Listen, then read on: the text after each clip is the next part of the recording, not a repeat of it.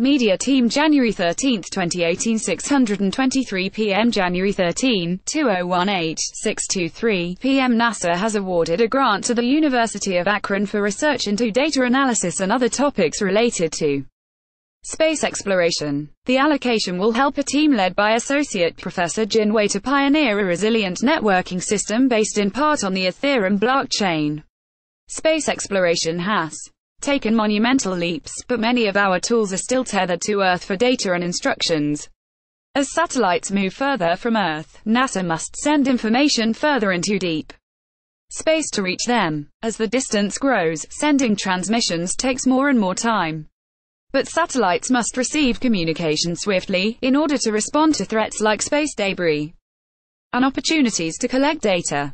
Enabling a satellite to use AI and fuzzy logic, working over a swiftly responding blockchain network, would be of great benefit, essentially allowing the satellite to think for itself in some cases. In late 2017, NASA awarded a 3-year grant worth $330,000 with an action obligation of $224,152 to the University of Akron for research into a resilient networking and computing paradigm (RNCP) that makes use of decentralized computing infrastructure.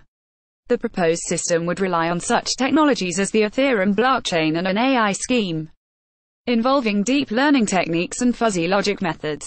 Among the goals of the program are measures to protect NASA vehicles from collisions with space junk orbiting the Earth, which can damage or completely incapacitate them, and the processing of highly complex data.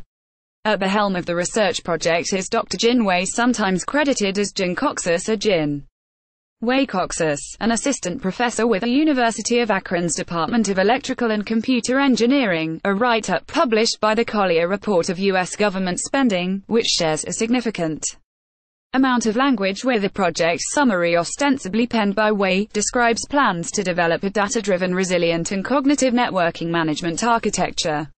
Wei's team will also conduct research into decentralized computing mechanisms that could prove instrumental in processing the massive amount of high-dimensional data often collected by NASA spacecraft via https://www.nasa.gov. Source: a description of the project on the university's news website states that Wei's work will advance cognitive communications for NASA science and exploration by developing an RNCP that will improve the efficiency of space communications.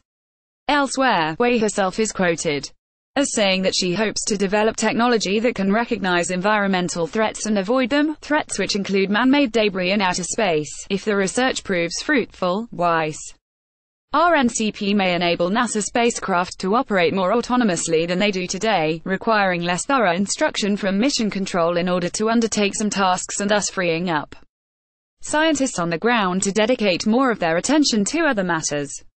Today, the organization's vessels are entirely reliant on humans for this kind of guidance.